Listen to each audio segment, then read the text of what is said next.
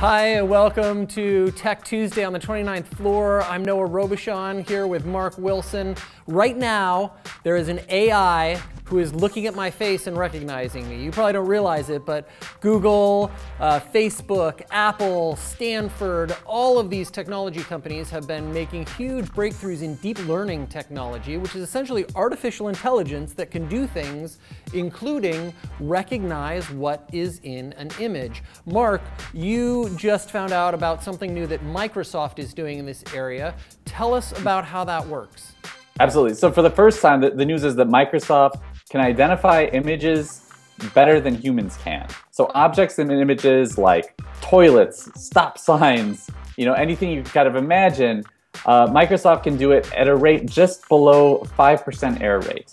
Okay, so I have a real kind of problem with how this test is done, because It's one thing for a computer to recognize that there's a cat versus a dog in an image, but it's another thing entirely to actually recognize what's happening in that image. And for a good example of where this falls apart, Reuters has been running this amazing Twitter feed called interesting_JPEG, which actually takes pictures from the news, photographs from the news, and then has a machine try to caption the photographs.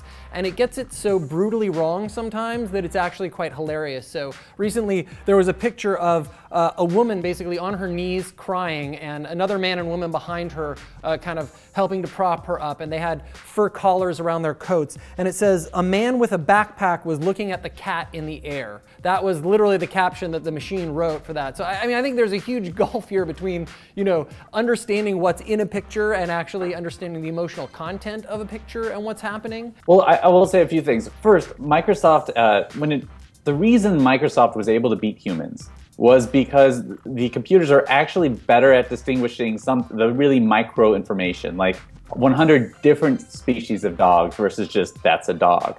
That's something computers can do better than we can. So maybe that's not really deep contextual stuff, but that's highly detailed information.